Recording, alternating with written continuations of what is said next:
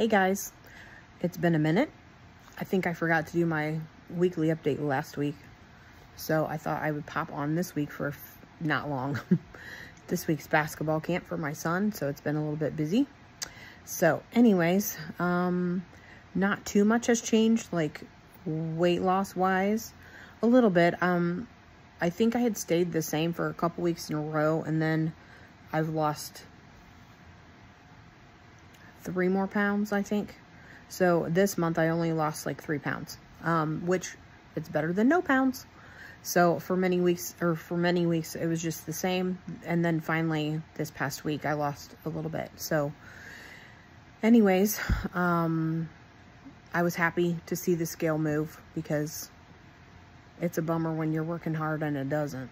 So I think that would be like 17 total or 18. I'm not sure. So anyways, excited for when I hit my first 20-pound loss. I'm starting to tell, like, I have this shirt on today that I wore in the winter time, and as you can see, it's baggy. So that's the first time I've kind of tried something on and went, oh, you know, like, I mean, I have a few things that I can tell are a little bit looser, but I'm not at that point where people are noticing that I've lost weight or anything, really, I don't think.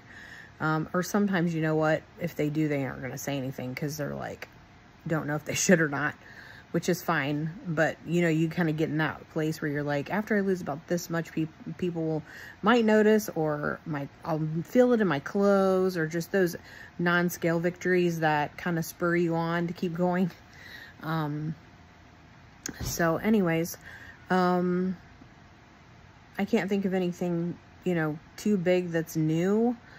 Just trying to there's times when I can eat little things here and there that are higher in carbs, or, you know, take a bite of this or a bite of that. I'm trying to cut that back out and just stay focused on my goals. And I think that's why I might have lost a little bit this week, because before I was struggling a little bit, you know, having something here and there, maybe not even off plan, maybe sometimes, but it fit in my calories or something, but it wasn't exactly on plan.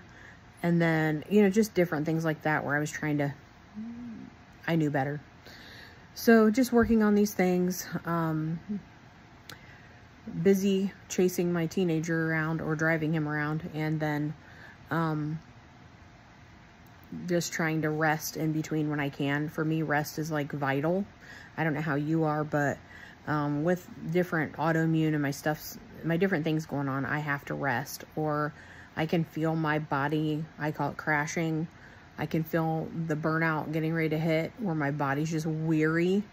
So anyways, I'm thankful when there's days in between where I can rest and chill out, not even have to do a bunch of housework and stuff, but just be able to relax.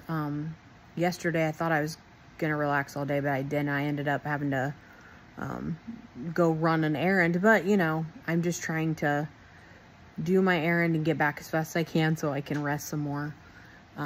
So anyways, that's about it. I'm not doing a lot of exercise right now, especially outside. It's kind of hot.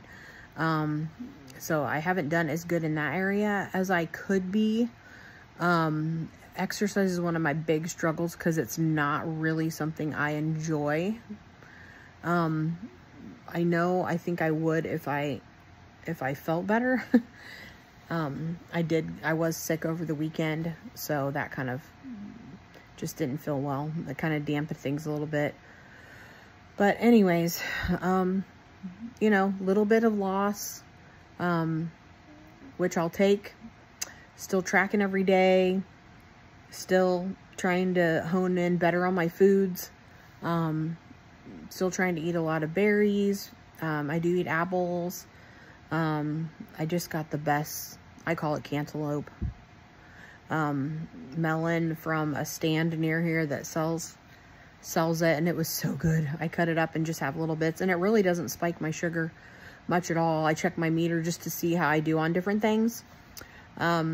If you can ever get a finger prick or a a Dexcom or some kind of meter. I have a keto, what's it called? Keto Mojo from my one doctor that I used to use too. If you can ever get a meter, which you can find them online, it's really helpful because though I'm not like a type 1 diabetic, I am a type 2 diabetic, and it really has helped me stay accountable to see what my sugar runs when I eat different things like sourdough, or if I eat melon, like I said, or something I'm not sure, brown rice compared to white rice. I can see the difference in my sugar spiking, coming down slower or faster.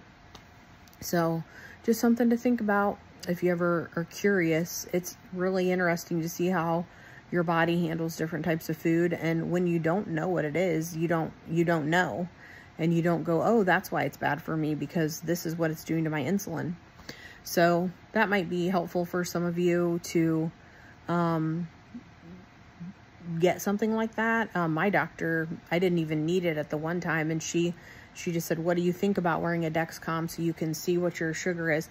And I think she knew that would help me be accountable by having it on, that I would be like, whoa, look what's happening. So just a few thoughts. I hope you guys are having a beautiful August day. I can't believe we're in August already. It's going to get crazy here soon with basketball and the fair and all the things are coming up. So anyway, I hope you guys are doing good. Maybe you can share with me in the comments something that you're doing new or trying to incorporate into your week that's been helpful.